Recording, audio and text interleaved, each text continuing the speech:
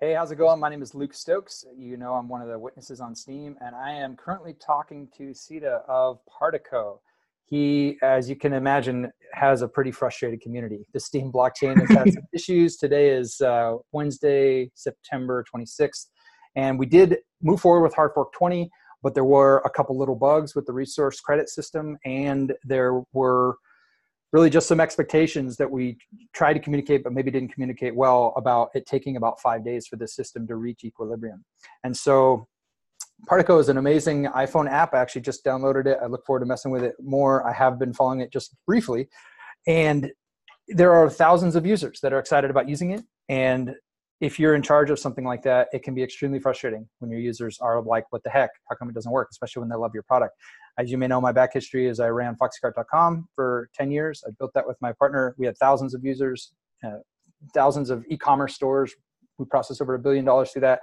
I really care about users and the user experience, about having uptime that's consistent. So I totally emotionally connect to not only what the users are feeling, but also what Sida's feeling as well at trying to support his users. So he asked me to go through some questions about what's going on. And we had such a great conversation. We're like, man, let's go back and do it again, but record it, because I think it'd be helpful for the community. So here we are. I definitely want you to go through those questions again, because I think they were fantastic. And hopefully this will be helpful for people to understand a little bit more about what's been going on behind the scenes with the witnesses, with the Steem Incorporated developers, and what everybody is doing so hard to get this blockchain going. But also we're going to talk broadly about blockchains in general, and the coordination problem, and how decentralized systems, the expectations we have of them have to be different than the ones that we're used to with centralized systems.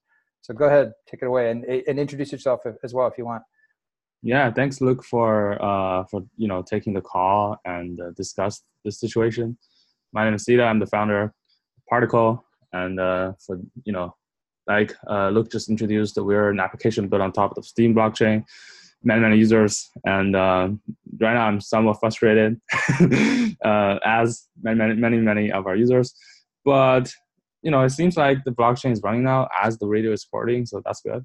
So, but basically, we want to explain the situation a little bit. So I guess I'm gonna run through a couple questions, but basically, my first question is like, what is happening? And people see the blog post, people see, it's gonna take some amount of time before it goes back up. Yeah, but basically, what's happening? Yeah, it's a good question. It's kind of broad, but it's a good one in terms of like, what the heck? I can't use my application. And that's really what it comes down to, the user experience. They have an expectation that, like they use Facebook, they use Twitter, like it should just work. And if it's not working, it's a quick fix. The challenge with blockchains is, and I'll just go into a brief little explanation of how they work. In the very beginning, there's an ID chain base that you start with, and then every transaction, every block after that uses that information as part of figuring out the next, what they call it, a hash. It's basically a signature. And each one of those are done sequentially. And what makes a blockchain so amazing is it's immutable, meaning you can't change it. You can trust that that information will always exist, and it will never be censored. It will never be, you can't go in and change a value that happens in there. It's really important.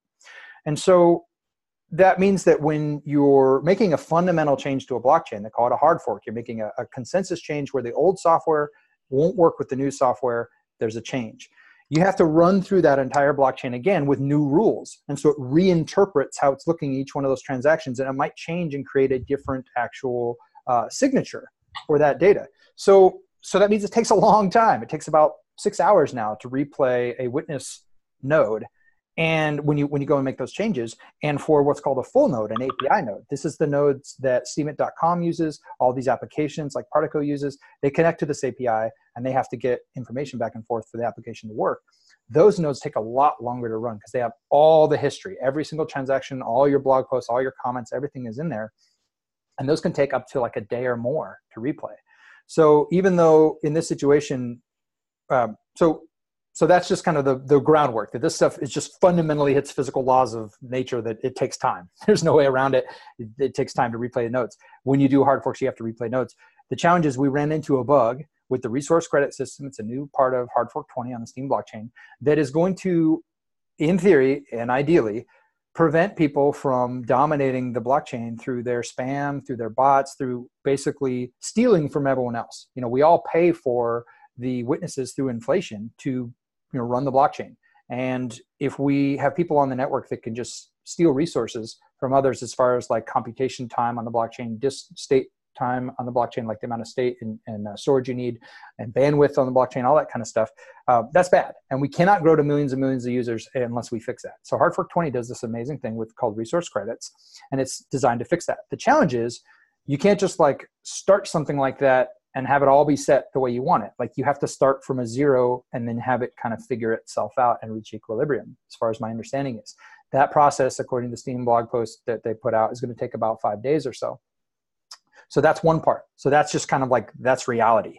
Unfortunately, and I made a comment on the Steemit blog post, they were very transparent, which I really appreciate, but they could have been maybe, in my opinion, a little bit more transparent to make it very clear that people will see errors. They will try to post it and they will see an error because it's like, hey, you don't have enough resource credits because we got to reach that equilibrium. So that's one part of it. The second part is there's actually was a bug.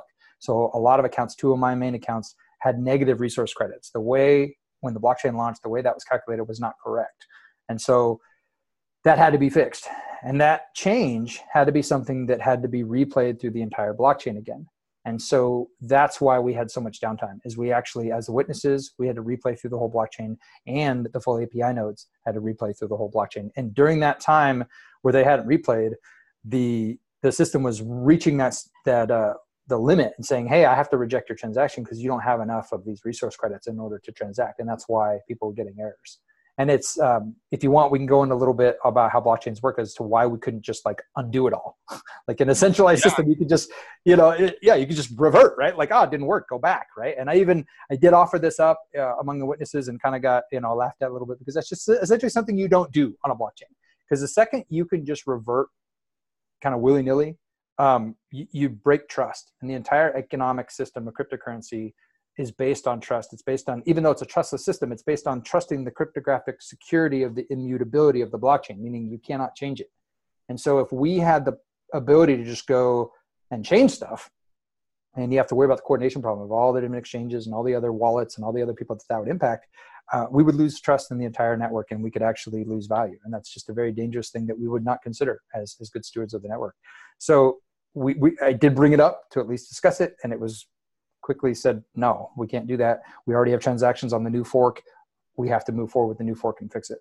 So that's what we had to do.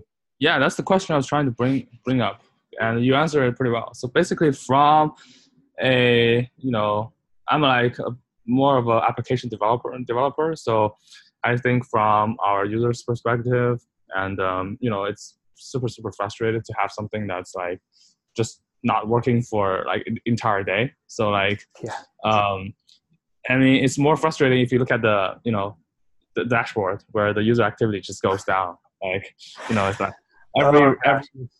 every request you make is an error, and so that's why me and Partiko team is like super frustrated about the situation. But in the meantime, I really appreciate you reach out to this call.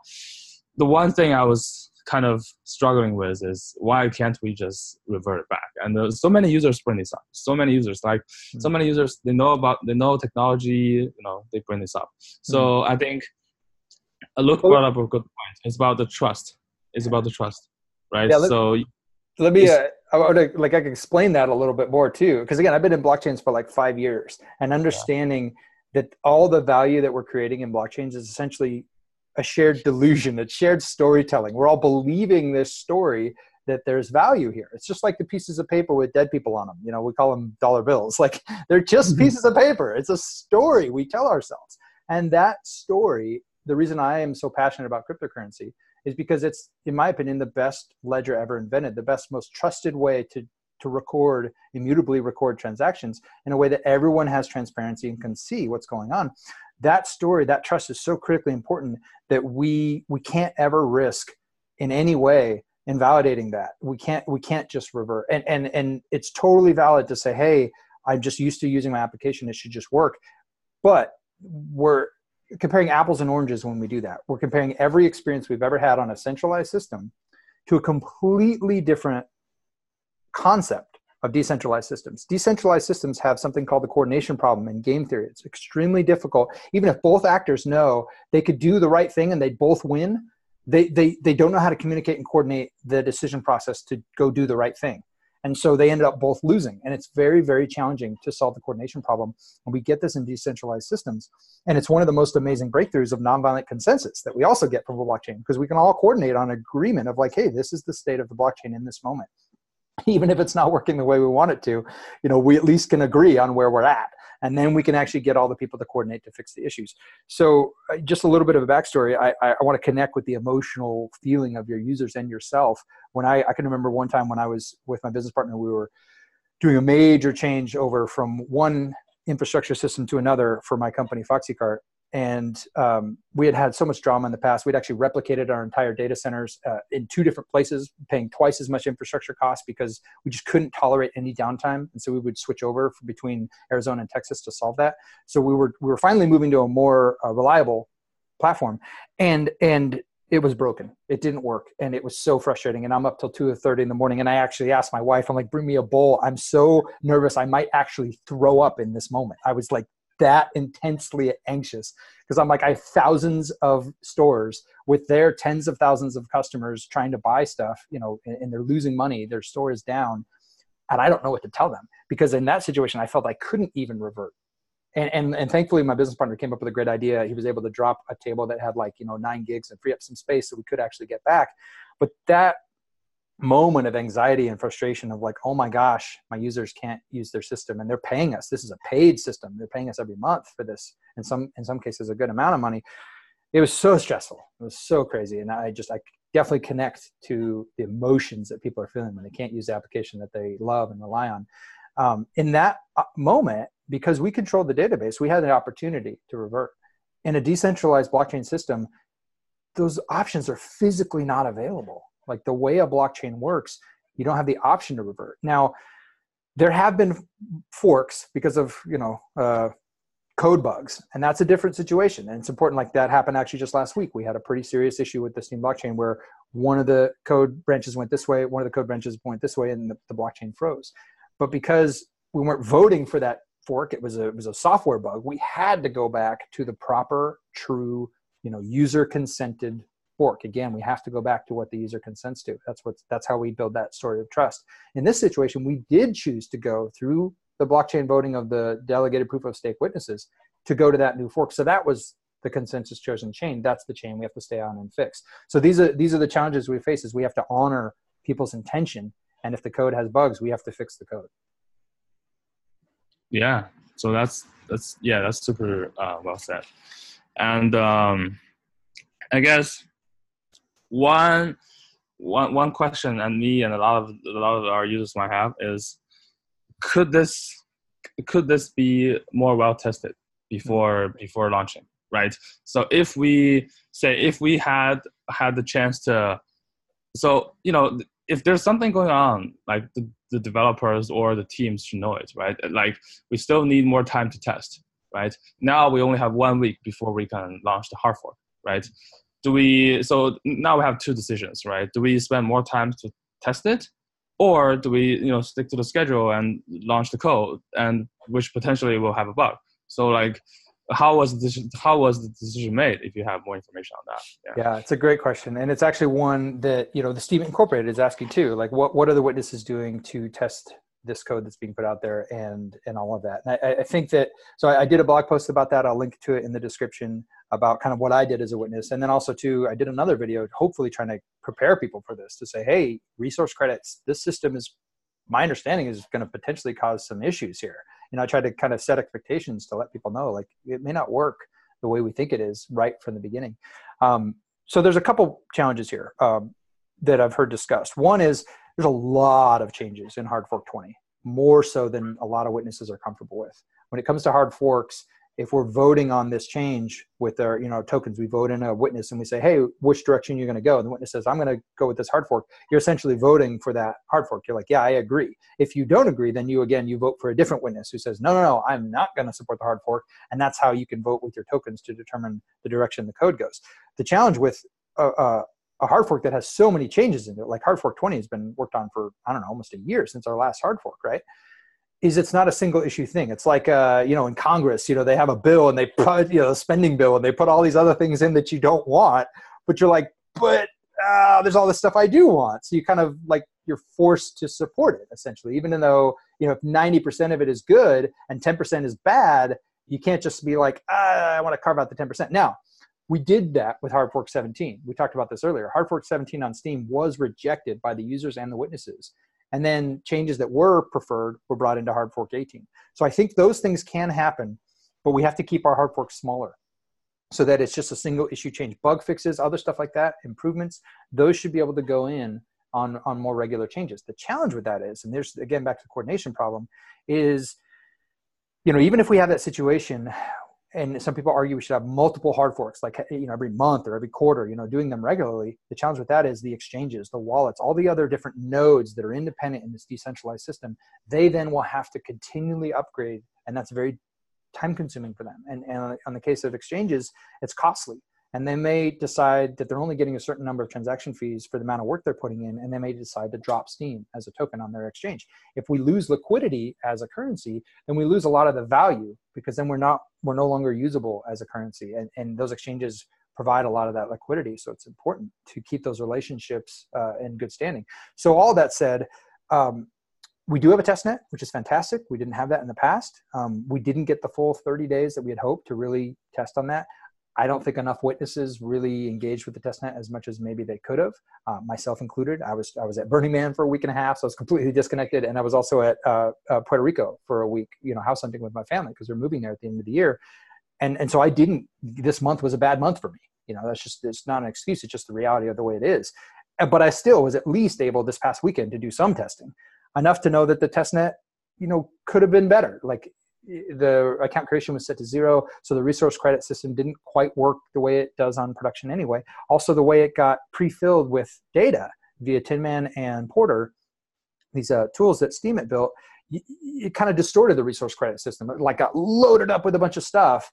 So the resource credit system, like the pools were all depleted essentially. And it would, again, take about 5 days for it to kind of reset and find an equilibrium. So we didn't have enough time to really mess with that. But ultimately, when the discussions among the witnesses were like, are these enough reasons to pull the plug and say, no, we're not going to support this. We're not going to go forward with this date that we've already communicated to all the stakeholders. That was a challenging discussion to have, because ultimately, via the coordination problem, how would we handle all those relationships? How would we tell all those exchanges, we screwed up, we need more testing, you know, you need to revert to a different piece of code, you know, like if those kind of things came up, that would have been a problem, and that could have had long-term detrimental impact to the system. And on top of that, and this is another key point that I try to make, there were what, like 19,000 changes or something in that hard fork when you do the diff between them. It's linked to it in my post. I have no guarantee that if we were to delay, we would have found these bugs, right? Like, that's like, we found a whole bunch of bugs, right, that never made it to production, and those got fixed. I've been developing software since 1996. It's like, I know that there's no such thing as perfect software. There's always going to be bugs. It's just a matter of how edge case they are. And so that's another part of this challenge is I would be open to a delay if I had some form of guarantee that it was beneficial to us. And I don't know that it would have been. And that was part of the discussion we talked about. It's like, we could have delayed, we could have done more testing, but even with the testnet, even with more time, we already had time. We had weeks. And the developers and the, you know, witnesses and the application, you know, like I could ask you, did you run your application against the testnet?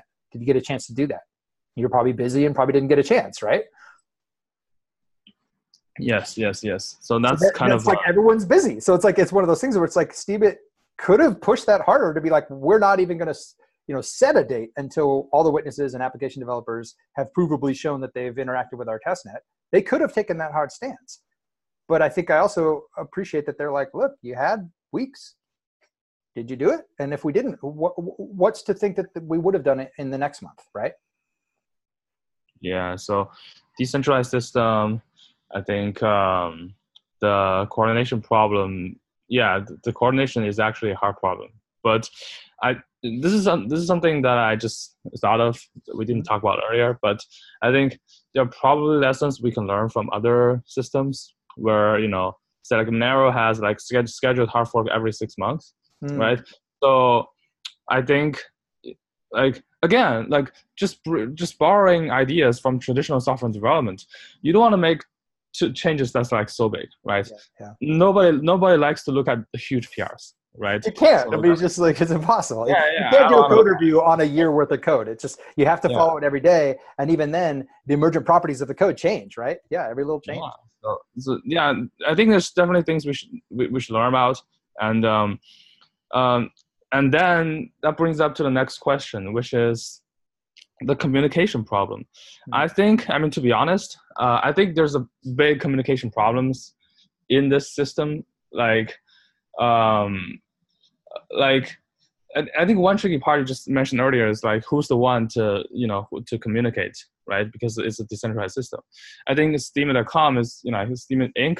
is somewhat like doing that already, but like people are not like getting the message. Like for example, for this hard fork, we know Partiko as a software, we know there's a new system, resource credit system. We know there's going to be some kind of like equilibrium adjustment, but we never expected, people won't post or things like that. And then people like, then I have some information that like the Steem team is working on it. I mean, I'm in the Steemit dev channel. That's how we got connected.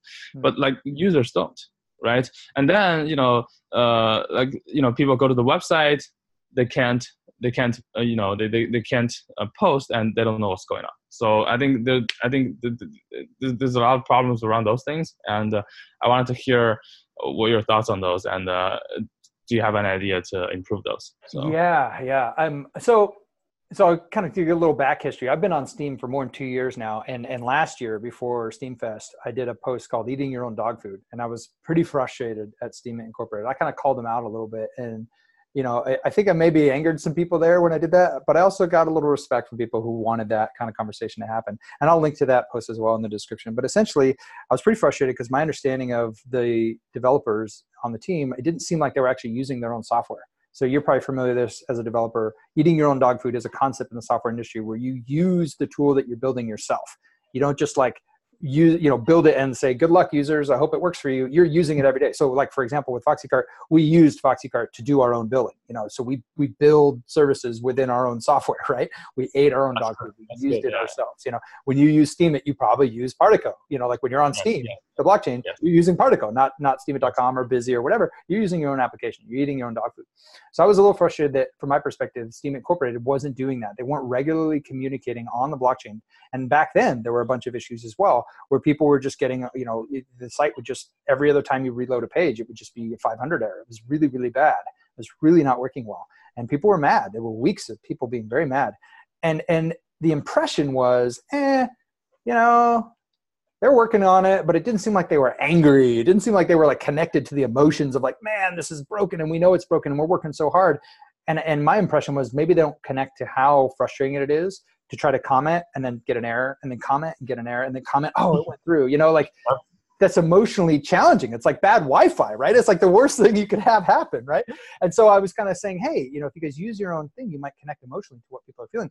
And that, I believe, I had great conversations with Andrarchy and others. It influenced them to now Steemit blog on the Steemit Steem chain. Like they regularly post almost every week a great, like detailed post, professional post about what they're doing on the development side. That's a huge, huge, huge improvement from what they used to do. They didn't used to do that. So that is one thing that I think they're doing very, very well. I want to continue to see that happen. And I'd like to see improvements. One thing that I have brought up, and I've also got a little pushback for this, is the idea that some of these conversations should be more public, where it's not just this kind of close connected, conversation in a Discord or a Telegram or a Slack, but it's something that's more public and open. That brings challenges with it. So one way that I've thought about we could do that potentially is have it be read-only and still locked in for, a small number of people, Dunbar's number, 150 or whatever that is, because there are certain stakeholders that you need to have conversations and they can't have noise of like random memes and other people who are just frankly uninformed, that don't know what they're talking about. These are important conversations. Now, on top of that, there are also security implications. So there are situations where the witnesses need to have a private conversation about stuff that's really, really important to fix immediately.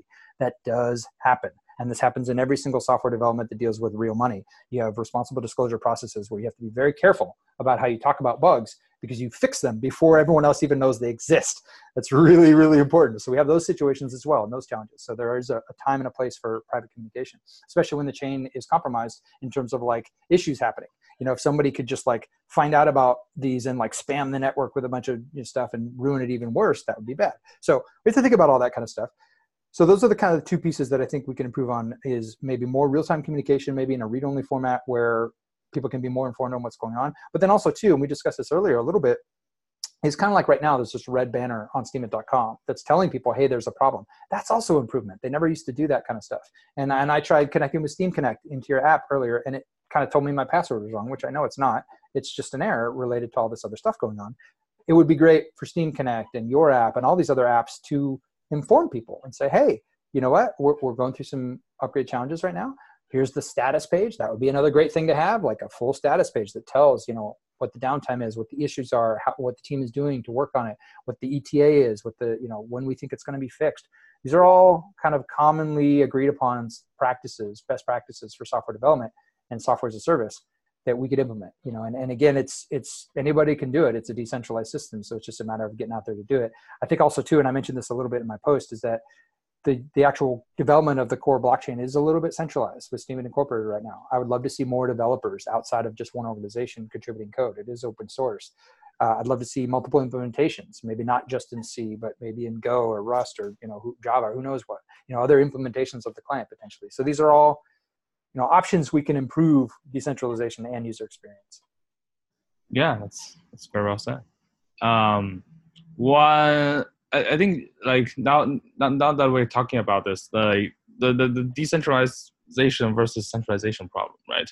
So Steem is kind of in the intersection where if you talk about, if you think about Bitcoin, people don't have the expectation that it's going to be like super mainstream, right? I mean, like everybody knows it, like everybody knows how to buy it, but you don't expect Bitcoin to be like widely used by your grandpa. Basically. Yeah. It's not easy to use yet. Yeah. Yeah, I mean, like it's like there's something that's kind of hard to get through, like the passphrase, things like that. I think Steem is in an intersection, like like between traditional software and blockchain software, right? It has the user-facing aspect, right? And that's what you talked about before, where Partiko is on the cutting edge, where we deliver a user experience that's like doesn't seem blockchain at all, right? Yes. User experience that's just like traditional social platforms.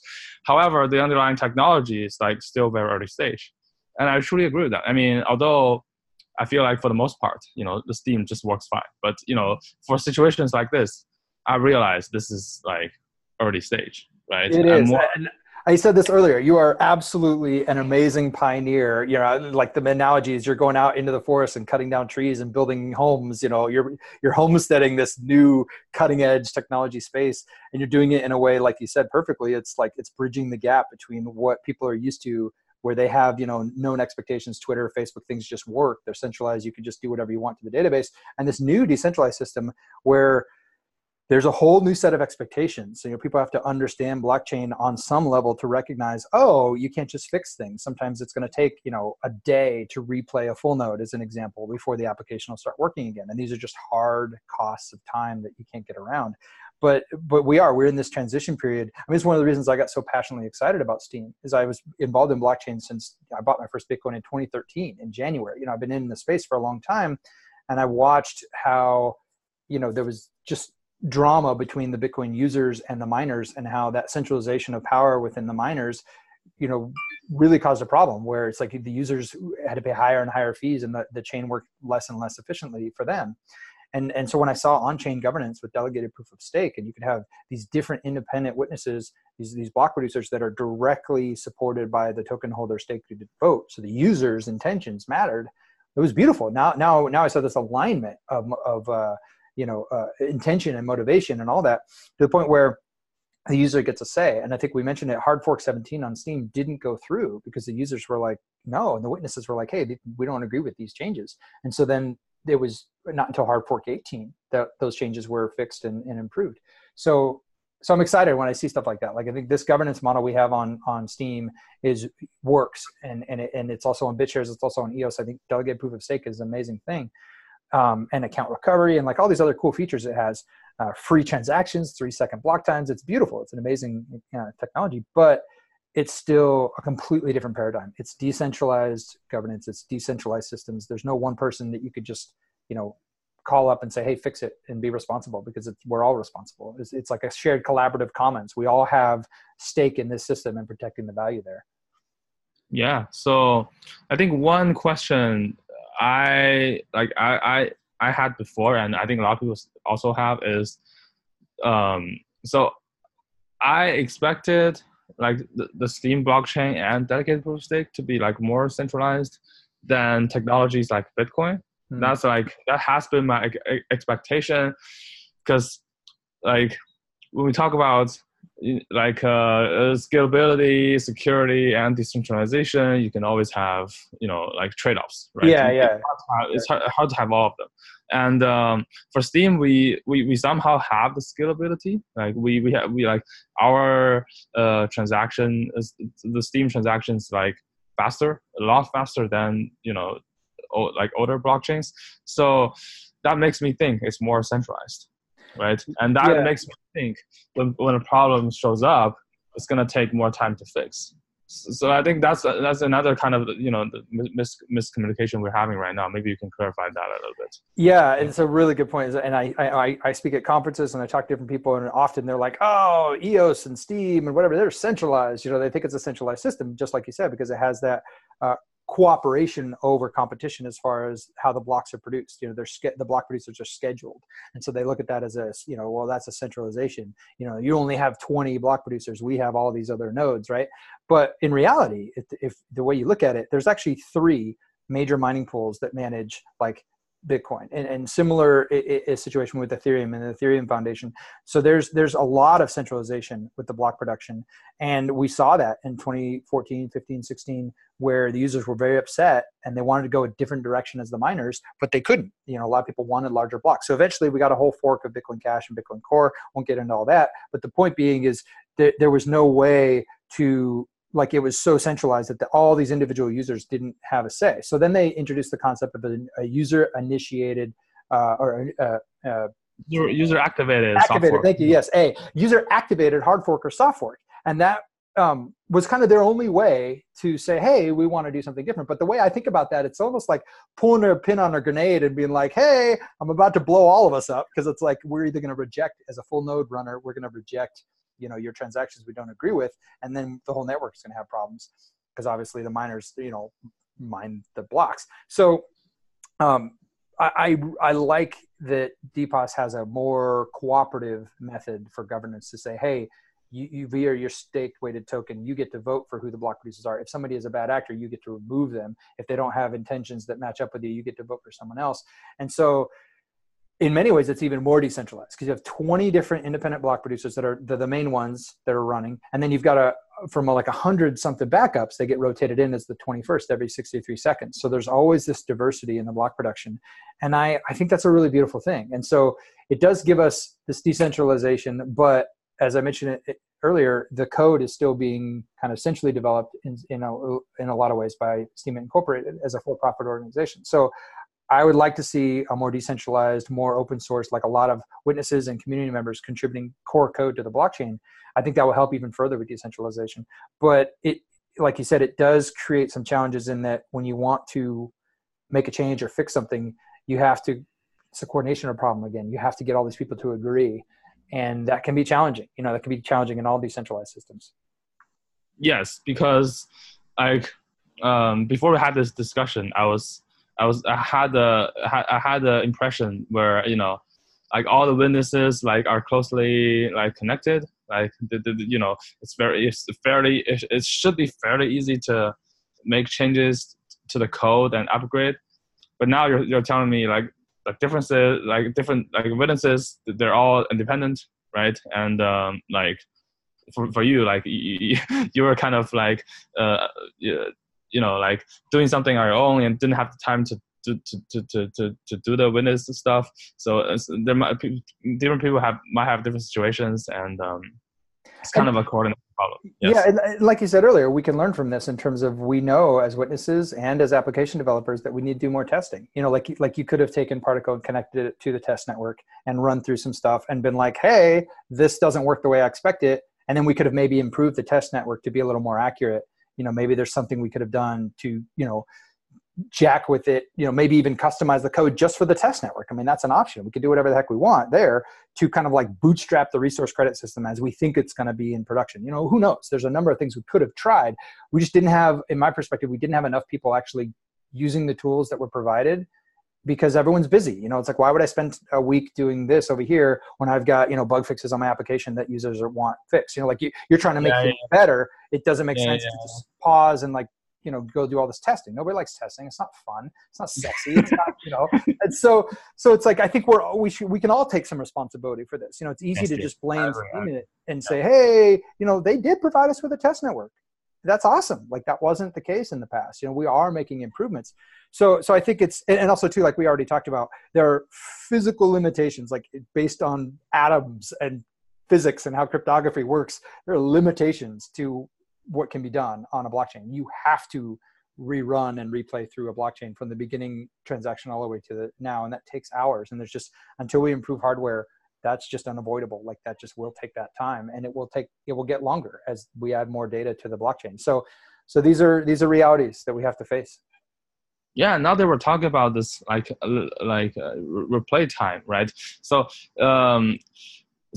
my understanding is that every time we need to change something, every time we have a new software that's incompatible with the old software, we need to replay the entire block, meaning we have to go through all the block history data from the first block up until the latest block to be able to have the clean data.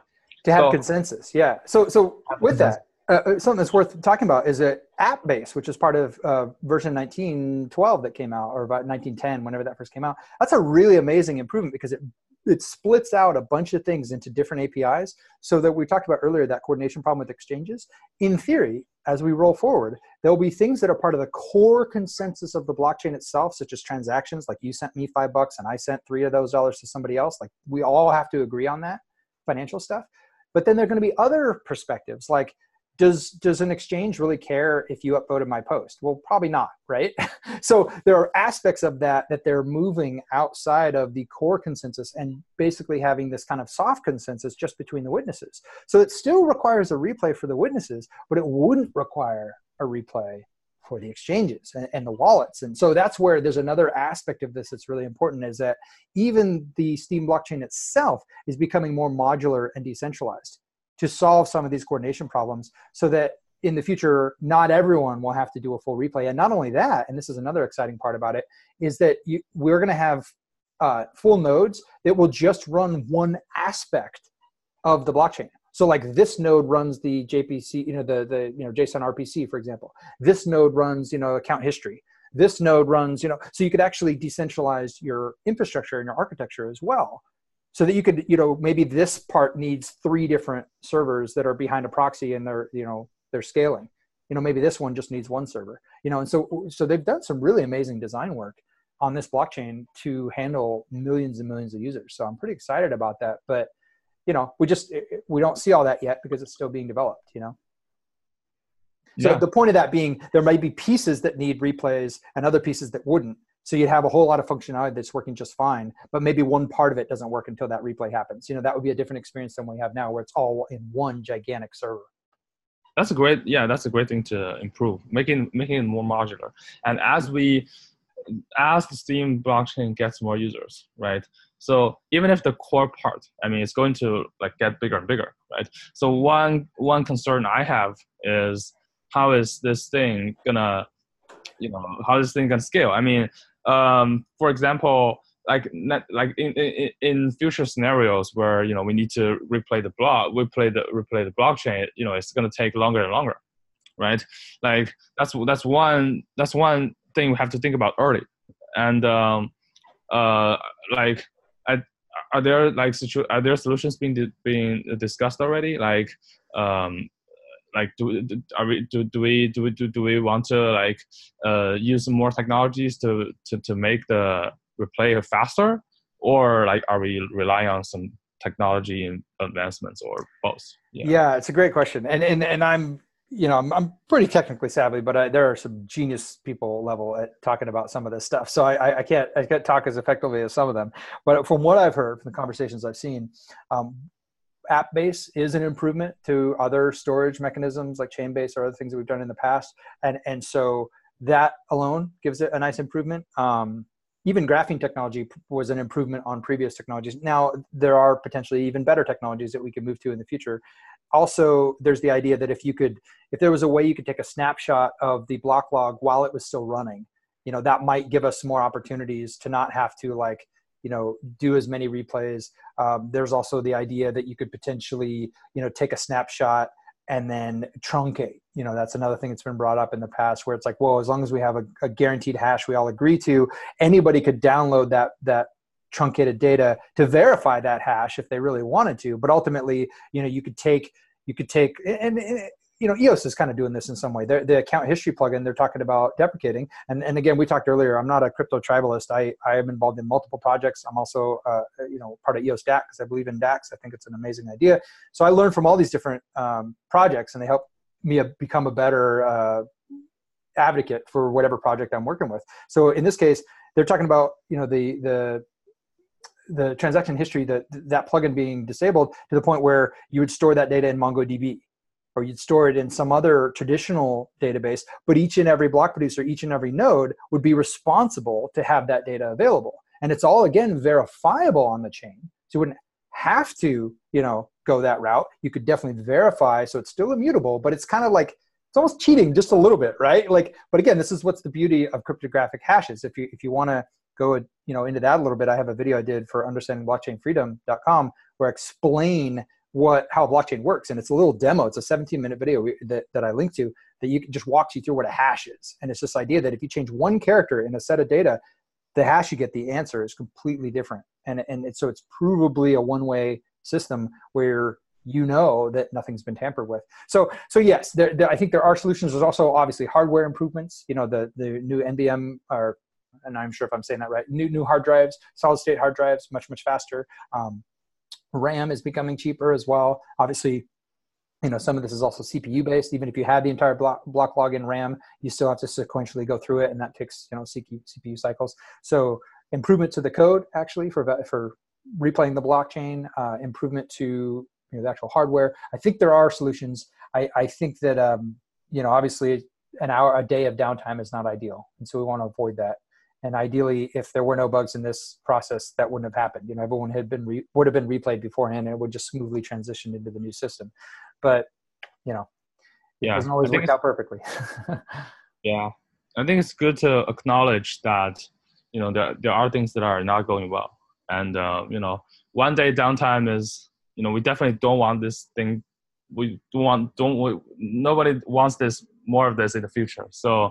So it's good to acknowledge, and it's good that we're having this discussion. Yeah. I hope.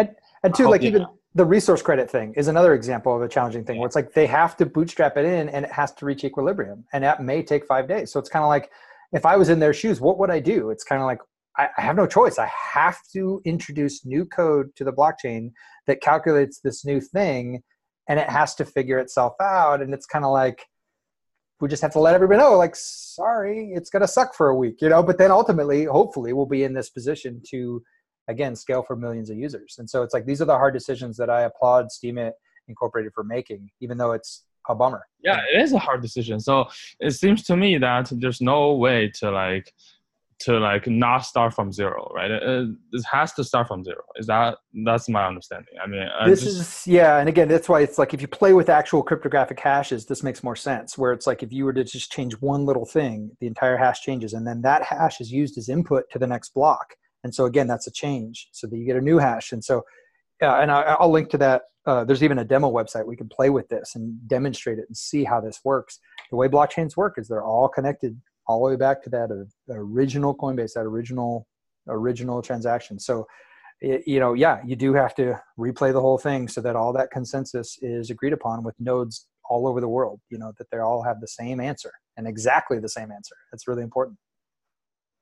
So, so as for the RC system, I guess that's probably my last question. So for the RC system, so it takes 5 days to reach equilibrium. right? So is that by design, or like like do you have knowledge behind the RC system where is there a possibility where it can be designed better from the beginning? Where Yeah, I wish I had better answers for that. I mean, like I said, I played around with the testnet this past weekend, and I did mess with the RC API plugin. But I just think, unfortunately, we don't have enough developers, and we don't have enough witnesses, and we don't have enough people testing on the testnet to figure that out. So we've been told that it will reach equilibrium in 5 days.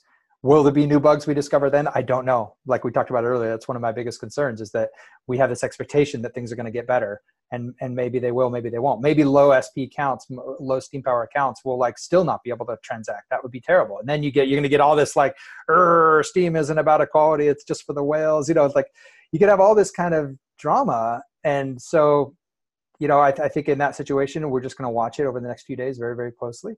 And if we find it's not reaching an equilibrium that the community agrees with, then we will have to reevaluate. And maybe worst case scenario, you know, more replays, more changes, more, you know, ideally not while things are massively broken. But yeah, these are the kind of things we'll have to deal with.